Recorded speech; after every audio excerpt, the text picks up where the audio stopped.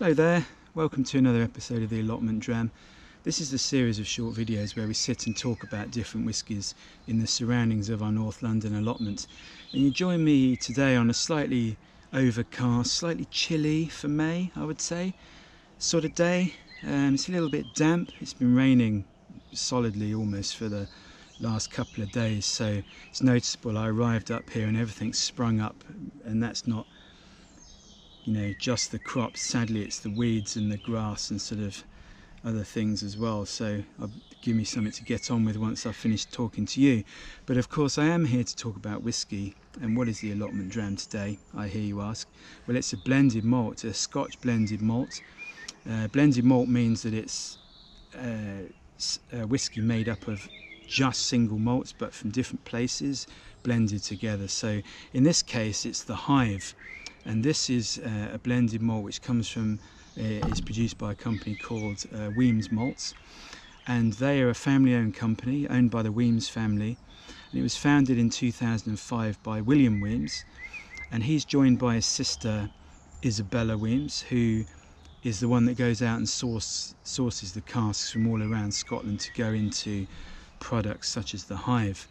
So yeah, lovely to see, you know, small batch, limited edition, handcrafted whiskies like this sort of on the market. And the Hive came out, we first became aware of it probably about 10 years ago, I would say. So there's a small core range, and then Wemyss also do a whole load of sort of other whiskies as well, including some very nice single casks that we've tried, and some other blended malts and so on. But this core range of the Hive, this is the sort of soft, gentle, honeyed one, as they say, made of all Speyside malts. So only malts from Speyside have gone into the bottle here. That's joined in the core range by Spice King, which is, you know, a bit warmer, richer, you know, full of these sort of baking spices. And then the third one is called Peat Chimney, which is the smoky, sort of earthy, you know, again, quite full-on one. So almost something for everyone within those three whiskies. This sort of softer, gentler, honey-like whiskey with the Hive, the spicy, richer, warmer one with the Spice King, and then the Peat Chimney is the smoky one. So what can I tell you about this? Well, it's bottled at 46%. It's non-chill filtered. Natural colour as well, and made in small batches. So very recently, also it's back in the autumn of 2020, it went through quite a major revamp with the packaging and the bottle as well. I mean, very nice looking bottle there, you know, it's very sort of, yeah, elegant and quite graphic, very nicely designed bottle. Be quite great in a bar fight as well, because it's got real heavy weight to it. But you'll see on the label got totally redesigned as well, so there's some, you know, sort of indicators of flavours that we might be getting a bit later. So there's some honeysuckle, there's some orange, there's some honey, fairly obviously as it's called the Hive, a bee, a copper pot still, some barley and so on there, and that's replicated on the box. The box is very nice actually. So you see, very highly designed, very nice, tells you a sort of flavour profile, a bit of history, what's going on with the blends, about the different sort of Speyside malts and the percentages of things which are made up there. So yeah, very impressive redesign that. So that's probably enough of that. What does it taste like? You know, sit here listening to me wittering on. What does it taste like, I'm sure you're asking. So here we are, we're going to open it. So just get rid of this plastic. Look, very nice sort of stopper on the top there, big thick stopper with the Wemyss crest on there. So here we go. Let's just there we go, we just pop that down for a second.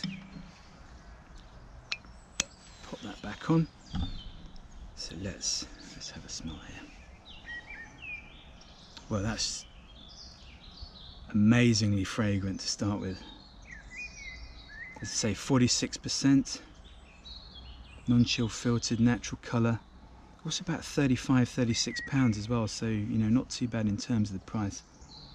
But what's leaping out of the glass here is this sort of honey, unsurprising given the name, but and probably the power of suggestion as well from the name. But it's like a heather honey, maybe with a bit of manuka honey in there as well, something a bit deeper, and some fresh honeycomb. But there's also some vanilla, a bit of golden syrup and brown sugar in there as well, and a bit of that orange that was on the label. A bit more like a sort of candied orange, I would say, something like that. But let's have a taste.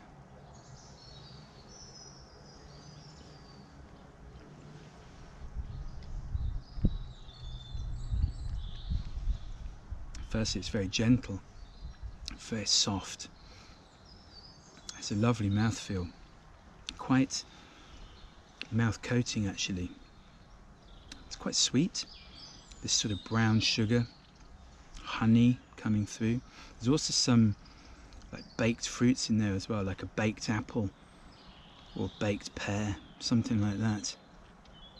Underneath is quite a robust maltiness, like a sort of malted biscuit or oat cake, something like that. You know those little biscuits that you have with cheese, sometimes at whiskey tastings as well.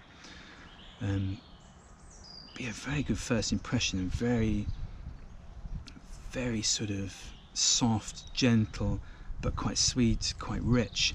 Let's have another taste.